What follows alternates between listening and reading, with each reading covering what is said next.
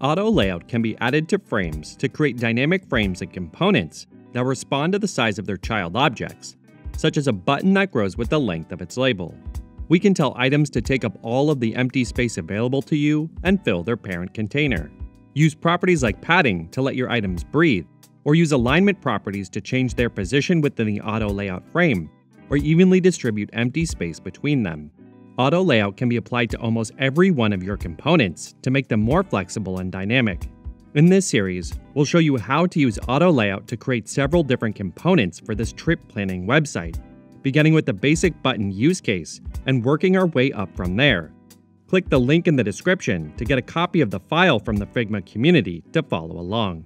To create an auto layout button, select the text tool, click to create a text layer, and type button for the label. We'll also apply one of our text styles. With the layer selected, use the shortcut Shift-A to add auto layout. This places the label into an auto layout frame, which we can add a fill to. And that's it! You have a functioning auto layout frame that can be a foundation for a button. When you change the label, the button will dynamically resize to fit. Auto layout frames have additional properties in the auto layout section of the right sidebar. Auto layout frames can have two directions, vertical and horizontal. The space between items property creates empty space between each item in the auto layout. Our button has only one item, a single text layer, so these two properties don't have a visible effect. Don't worry, we'll cover them in another video.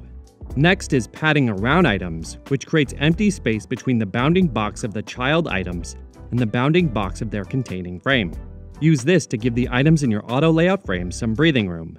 We can enter a number here to set uniform padding on all sides. This field also supports comma-separated values that match CSS notation, so we can type 8,16 to add 8 points of padding to the top and bottom and 16 points to the left and right. To the right is the Alignment Flyout menu. Click it to open an interactive diagram to set different alignment options. This isn't relevant for our button, so we'll cover this in another video. Individual padding can also be customized here, and we can see the values we entered earlier. Auto layout frames and the items within them also have resizing properties. We can set the resizing property on both the vertical and horizontal axis. An auto layout frame set to hug contents will resize to be as small as possible to surround all of its children, only leaving space for padding. We can also use the interactive diagram to the left to change the resizing properties.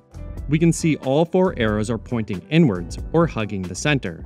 Text layers can also be set to hug contents, which behaves identically to the text resizing properties auto width and auto height. Some types of layers like vector shapes can't use hug contents as they can't contain child objects. We'll learn how to use the other resizing properties in future examples. To wrap up our button, let's round the corners to 4, change the color of both the button and the label using our color styles, rename the button to button/primary and label to label, and finally turn the button into a component using Command-Option-K. Since components are frames, they can also have auto layout added to them. Creating an auto layout button is easy. We just need to add auto layout to a single text layer. In the next video, we'll use this button in an auto layout navigation menu.